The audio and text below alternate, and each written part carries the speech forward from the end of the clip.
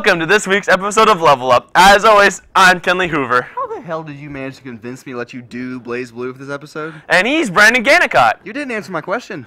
This week, we decided to devote an entire episode to the #1 fighting game, BlazBlue. We decided. You mean you decided.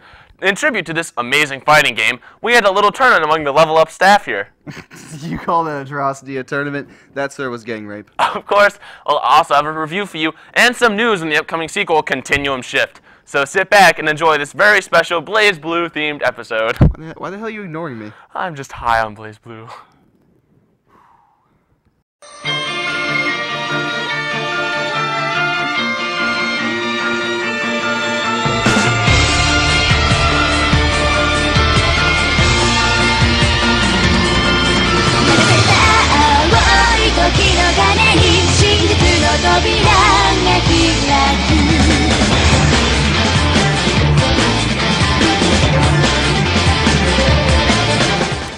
BlazBlue is a highly stylish 2D fighting game developed by Arc System Works that features various modes of play that really all just boil down to the core concept of kicking the crap out of the other person so their life bar reaches 0.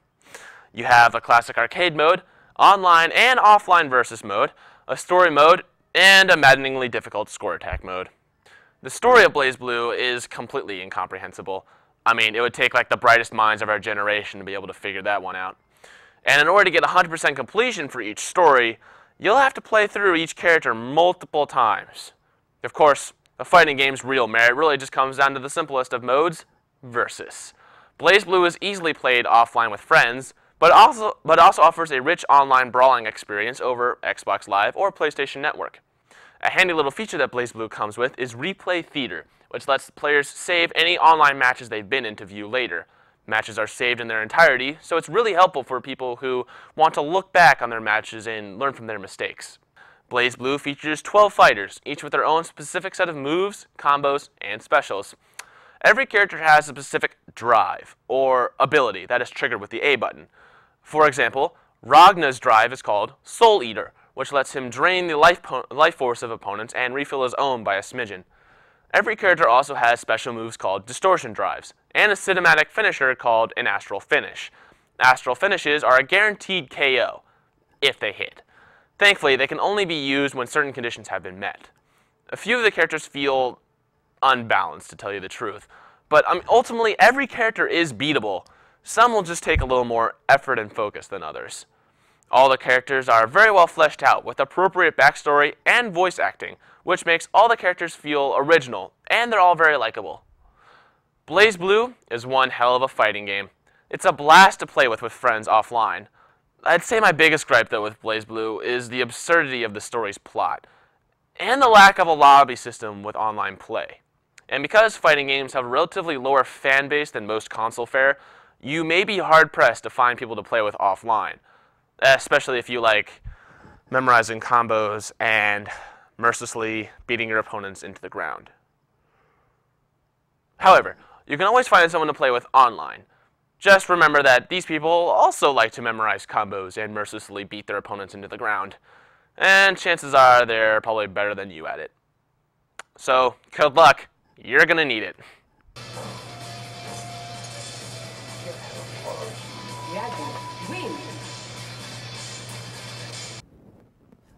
And now it's time for the moment you've all been waiting for. Oh God, no. Here's the footage of our interstaff BlazBlue tournament. It was not a tournament. That was massacre. That was complete crap. What a farce.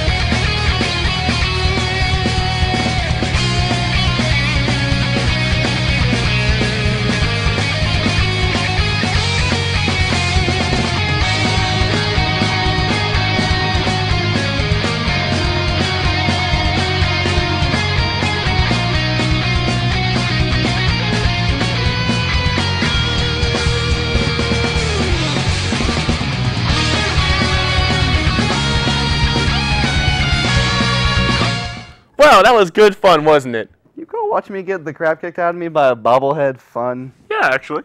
Yeah, look, I don't understand how that bobblehead was even able to play the game. That's not really important now, is it? He beat you fair and square. He doesn't even have opposable thumbs. Now then, for fans of BlazBlue, a sequel entitled BlazBlue Continuum Shift is scheduled for release on July 20th of this year. It will come with 4 new characters, new moves for every existing character, and some new stages for battle. I can't wait! I sure can. Well, that's all for this week. Tune in next week when we... Go ahead. Level up! What? You don't have hands! You can't be doing this!